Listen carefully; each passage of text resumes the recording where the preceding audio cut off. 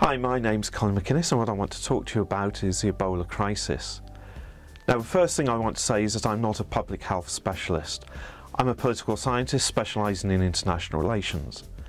So while public health are thinking about Ebola in terms of development of vaccines, development of treatments, and how the disease is spreading, what I'm interested in is why did the crisis occur in the first place? Why is it that we have a major outbreak of a disease in West Africa which is beginning to spread to other parts of the world?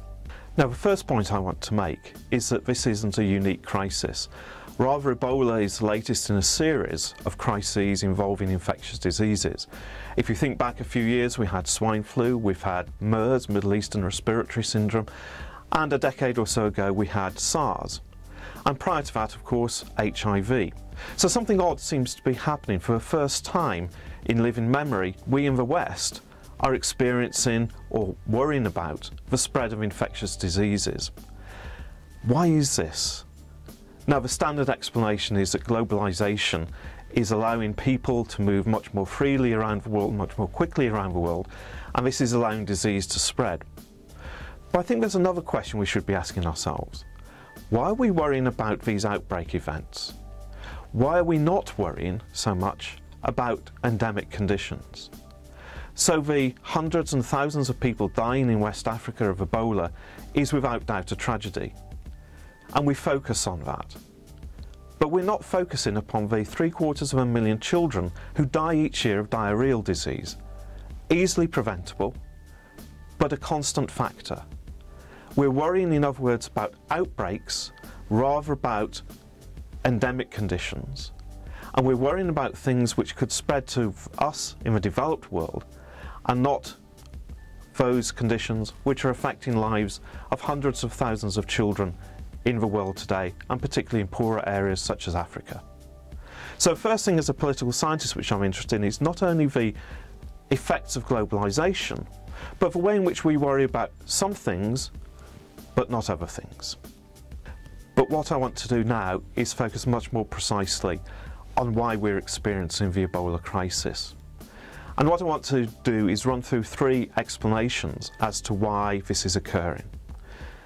The first of these is to do with resources. West Africa is, of course, one of the poorest regions of the world, and we're dealing with some of the poorest countries on earth. And understandably, perhaps because of this level of poverty, the public health infrastructure is sadly lacking.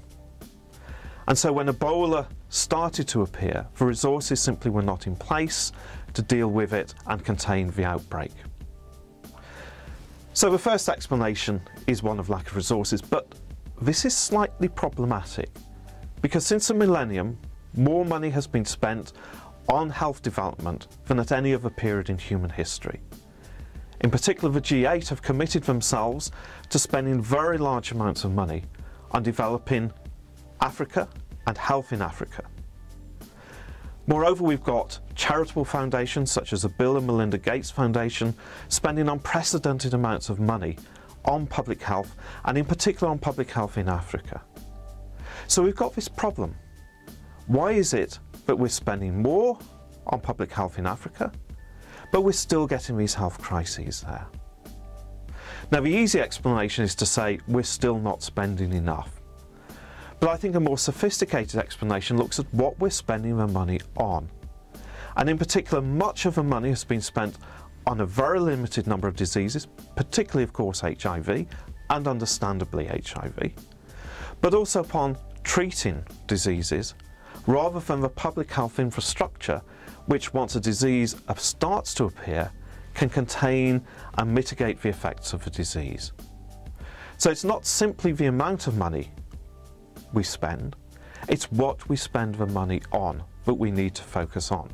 And this is perhaps the first cause of the outbreak of Ebola, that we hadn't spent enough money on basic public health infrastructure, and we'd focused a lot of our expenditure on a more limited range of diseases, particularly HIV.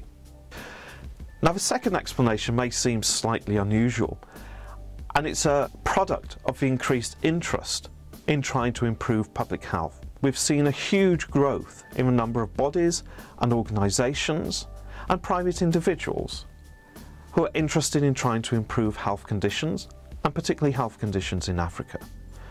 Now, this may seem to be a great thing, for increased attention, increased resources. What it also means is competing agendas. Not all of these organisations agree on the best means of approaching public health, a best means of developing health in Africa, or the best treatments for particular diseases. And this is reflected in the motivations of these different bodies involved in public health. Some of them may be involved to develop economies, the World Bank for example. Others may be there because health is a basic human right, Oxfam. Or some may be there simply to try and improve public health for no other reason than health is a good in and of itself, the World Health Organization. And these can lead to slightly different solutions in how to deal with a crisis such as Ebola. So that you end up having not a single concerted, unified effort, but lots of different efforts pursuing slightly different agendas. And so this is one of the sad ironies of global health policy, that increased interest has led to increased number of bodies involved, which has led to a resulting potential for either poor use of resources and duplication of effort, or competition over what should be done, and messages which are confused. Now, the third explanation I want to suggest is one which I find personally the most persuasive.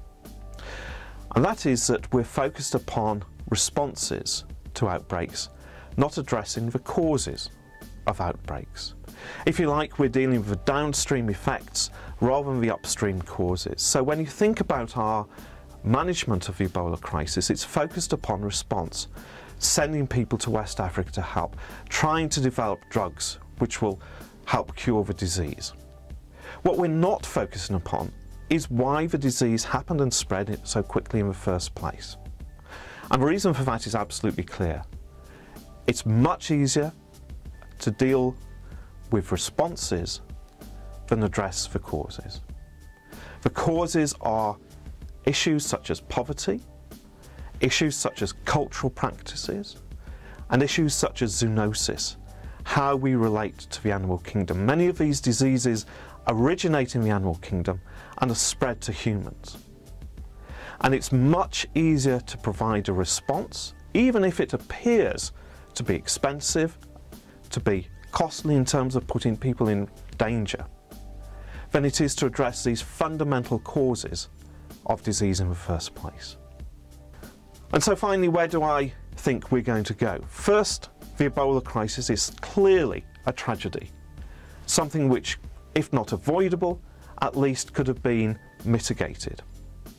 But we shouldn't lose our perspective on this. There are many other health crises out there, and many more people are going to die of other diseases, including HIV and diarrheal diseases, than Ebola.